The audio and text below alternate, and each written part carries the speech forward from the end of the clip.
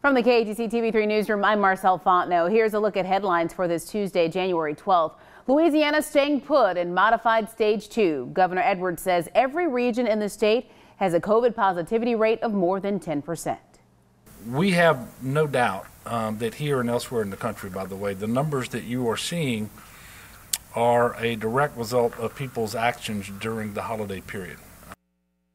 79,000 more people have received the COVID-19 vaccine here in Louisiana since the Department of Health's last update a week ago.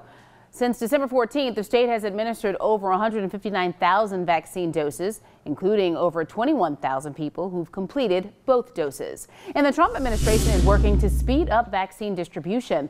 A slow start triggered widespread concern from states and public health officials. But today, Health and Human Services announced two major changes. First, the government will no longer hold back required second doses of vaccines, practically doubling the supply. And states are also being advised to start vaccinating other groups lower down the priority scale, including people ages 65 and older and younger people with certain health problems.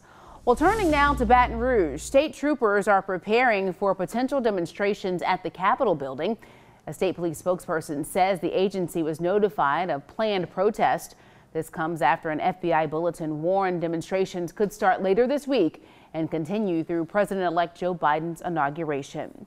Well, turning to weather now, another near freezing night, Rob, but warmer weather heading our way, right? That's right. And temperatures for the most part for most areas stay above freezing tonight thanks to clouds moving in, maybe a few sprinkles overnight tonight as we have an upper level disturbance rolling on through. It's going to be chilly though. Temperatures mid to upper 30s by tomorrow morning. Can't rule out patchy frost even though most of the cloudy skies out there are actually high clouds, so we could still get a little frost going through tomorrow morning, but sunshine returning for the afternoon. Should be milder, 58 the high. And as we head into Thursday, still chilly during the morning, upper 30s to lower 40s, but Thursday afternoon temperatures in the mid to upper 60s. But here comes the next front. Not much rain with it, but it's going to ensure breezy and cooler weather moving in as we head into the weekend, and that's reflected in the next 5 days. Milder through Thursday, at least during the days, and then back down into the 50s for highs, lows in the low to mid 30s. Next weather maker comes along about Tuesday, Wednesday of next week.